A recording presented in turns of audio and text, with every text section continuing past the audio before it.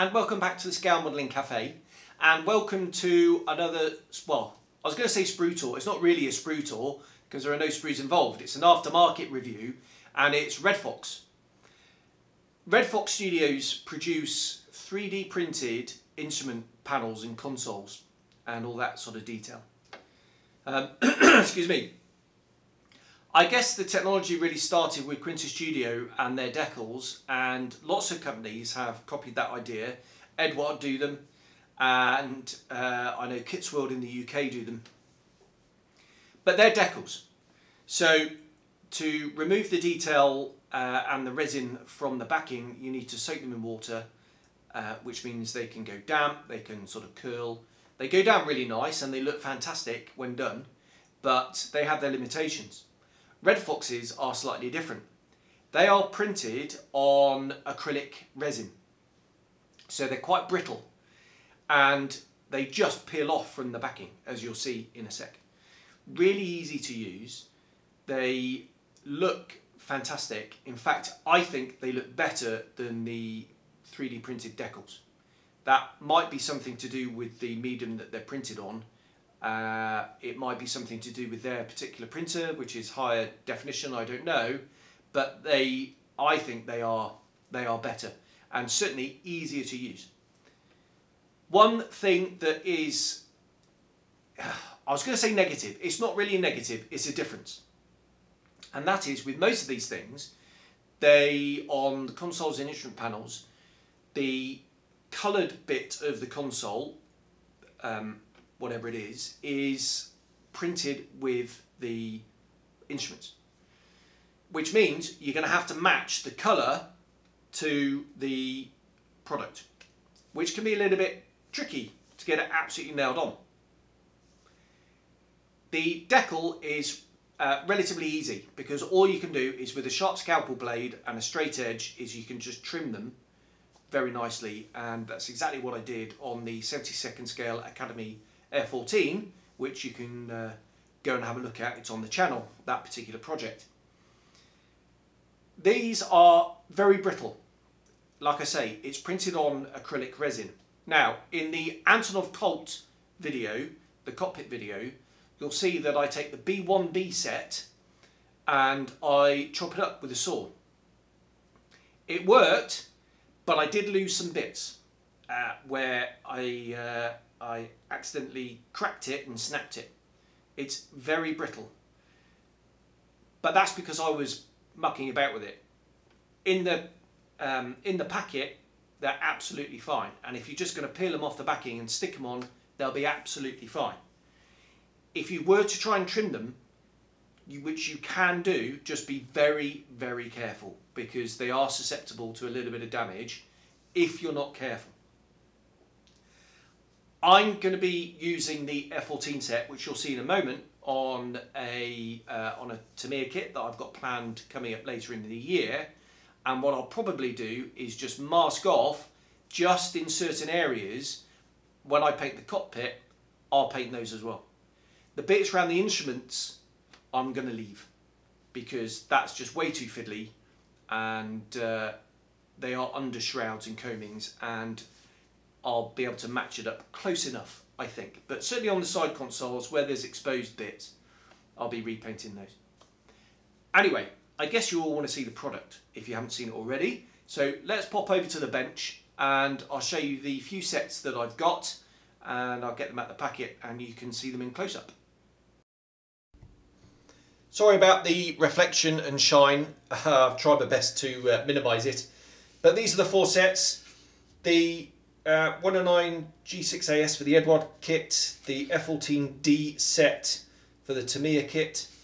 Both these two come to the channel, and the F35 set, both in 48. This is they're both for the Kitty Hawk kit actually, and you can see they've got the power on. So what I'll do, let's get one out. Move those to one side. So let's get the 109 set out. Would have been nice if this was all one Ziploc bag actually, but there we go. But we'll get it out. So what you get is, let's turn that off. You get the set itself and then these instructions here, which are actually quite simple. Let's just move that over there. So you get parts diagram, and here's the assembly instructions. So it says here that the blue parts are not smooth, please remove them. So essentially, sand it flat. I'm not sure if you get a completely blank one with Edward, actually. I'm hoping you do. If not, I hope they're watching this and you get the flat option. I don't have to do anything with the oxygen regulator, but these things obviously have to be sanded flat. That's all nice and clear, and then it's very straightforward. The placement diagram, that goes on that, that goes on that, that goes on there, and these bits go on here. Dead easy, nice and simple. So very clear instructions, but it is a simple set. And here we go. So what I'm going to do is I'm going to snap my fingers and we'll be in zoom in mode. Okay, here we are in zoom in mode, and this is the set. As you see, it's quite small, but look at that detail. See if I can bring it in a little bit closer. That is absolutely amazing. Now, this is not a decal. This is resin. So it's quite brittle. It's this sort of acrylic stuff. The advantage of this is you don't have to soak it to get it off the backing paper. You literally just sort of bend the, I'll be very careful, like that. You just peel the paper back, and then with tweezers, you literally just lift it off. I won't do that here. So no soaking required. I have found with those that they go a little bit damp, the water-based ones, and can curl up. These, oops, sorry about that, ought to be watching the screen. These don't do that, and you just apply a bit of glue. Oh, there you go, it's moving. And just take it off. You literally just stick that onto the panel. I'll put that back. There we go. So that, that is the 109G6 AS set onto the F-14. So here's the F-14 set, obviously a lot more involved than the single-engine World War II fighter. Again, very clear what bits you have to sand flat.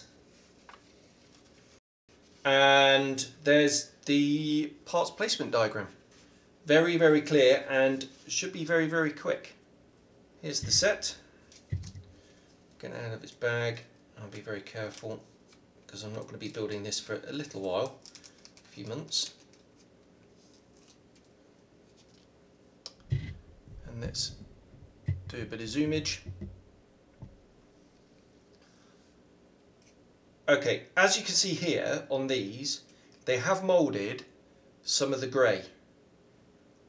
To be honest, I wish they wouldn't do that. I wish they'd just leave that off. What I'll probably do on these panels here, at least, is I will mask that and I will spray that when I spray the cockpit. It's only a tiny bit. The advantage of the decal version of these from other companies is you can just slice that away with a sharp scalpel blade. You can't do that with this because this is, as I said earlier, this is acrylic resin and it's quite brittle. So you could, I suppose, saw it away, but I'd be very, very careful doing that. I'm probably, as I said, just going to mask it and spray it. Can't really do that with these, but it's quite a small area and these are under a combing.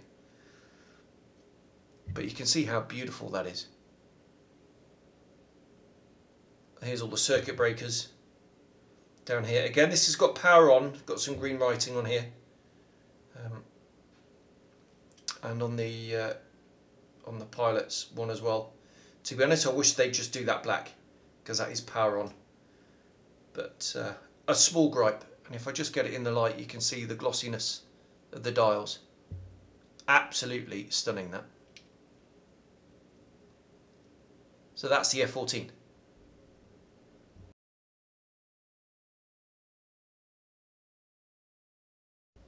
Right, this is the F-35, and I hope I can get this. I'm not going to open these because these actually aren't mine. They belong to a friend of mine.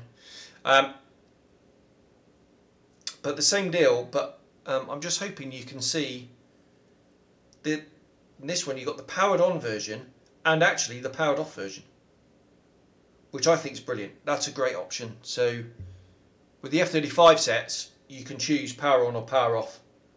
That's brilliant. Love that. But the same exceptional detail. Really is lovely. Right, let's go back to the chair and have a chat.